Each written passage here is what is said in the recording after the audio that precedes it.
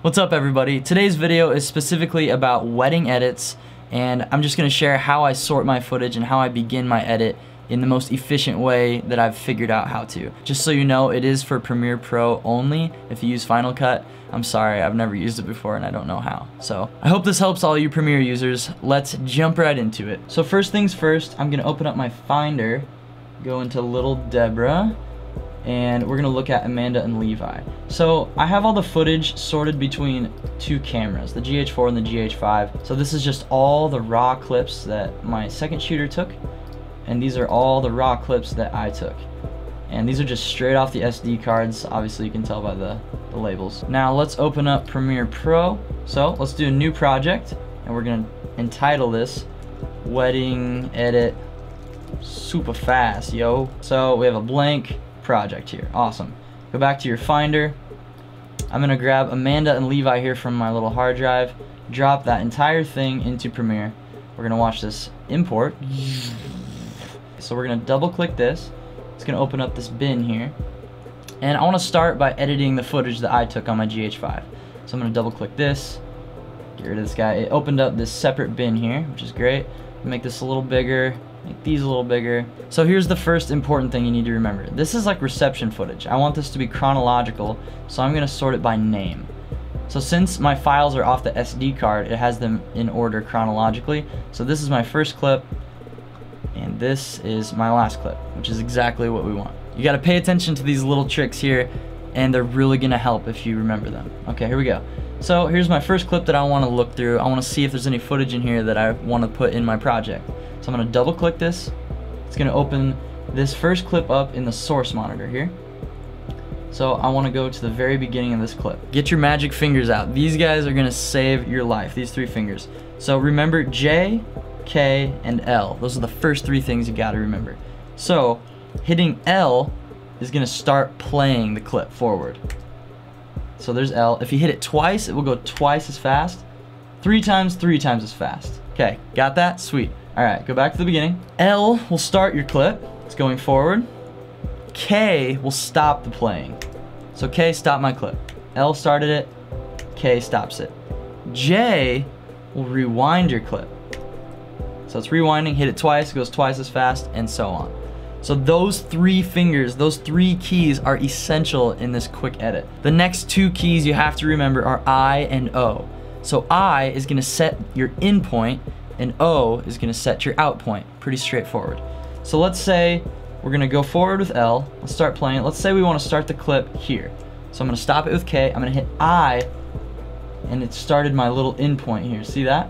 Cool. So let's go forward with L. And let's say we want the clip to end right there. Hit K and hit O to set the out point. So now you can see that Premiere has this little piece of the clip, the piece that I really want in the final film, selected here for me. J, K, and L to go backwards, stop, and forward. And then you have I to set your in point and O to set your out point. And you can get pretty dang fast with that. Okay, we have a blank timeline here, which means we need to take this clip and drop it in here. So there's two ways you can do that. First is this little icon here. You can take just the video. If you know you don't want the audio, you can just start it right there. There's no audio to worry about. Undo that. If you want audio with it, just grab right here on her face and just drop that whole thing in there. So now that I have that in there, I want to make my sequence settings correct. I shot all of this in 60 FPS so I could use slow motion. So it's showing up as 60 because that's the format of that file. I'm going to change this to RE Cinema, and 23.976 is what I usually go for. So now it's playing back, hit OK. So now it's playing back at a regular 24 FPS frame rate. Next important thing, you gotta remember these. Okay, so take your little scrubber here, get it close to the end of your clip, use your right arrow key to click over until this screen becomes black. This is where it gets nice and fast. So now we're gonna go back into this bin here, look at our next clip, double click it to bring it up, go back to the very beginning, and you're gonna do your L forward and set your in and out points. So L is forward, I want some of that, hit I, stop it there, hit O, stop it there. Okay, this is super important.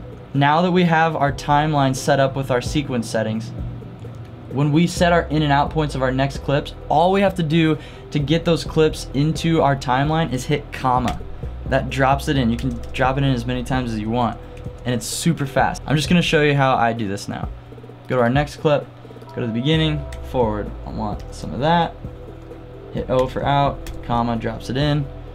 Go to this one, go to the beginning, start it, get her dancing, set my in point, set my out point, hit comma, that one's in there. So you can just get really fast with this style of editing with these techniques, especially if you have a beefy computer that can like do twice the speed or triple the speed. Just drink some coffee before you start editing and you'll just be like lightning. It's amazing. Okay, as you can see here, now we have all of our good footage in our timeline. We don't have to worry about sorting through any more of the garbage footage. All the good footage is in there, which is amazing. It can be kind of overwhelming to see all these clips next to each other. How do we cut this down efficiently? Well, here's how I do it. All this footage here is the girls getting ready. So instead of having all our footage be the same color, I'm gonna zoom in a little bit, highlight all the footage of the girls getting ready, and I'm gonna label that with a color. I'm gonna pick rose. It's easy for me to remember. All this footage is the guys getting ready. So I'm gonna select that, and I'm gonna color code it.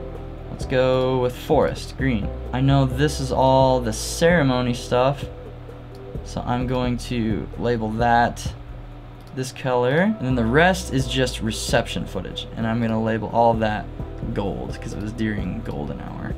So now in our timeline we have all of our best footage from the day, and everything is color coded by which part of the day we were shooting. That's pretty much how you get started in a really efficient way. You can blaze through footage like this. So I really hope this helped you guys out. It's increased my editing speed so much, and people are happy when they get their videos back faster. So yeah, thank you guys so much for watching this. If you haven't subscribed to my channel, please do. I'm releasing tons of stuff all the time, and it would mean a lot to me if you did. Good luck with your guys' edits. This doesn't just apply to weddings. I really hope that this helps you guys out, and happy editing, everybody. See you later.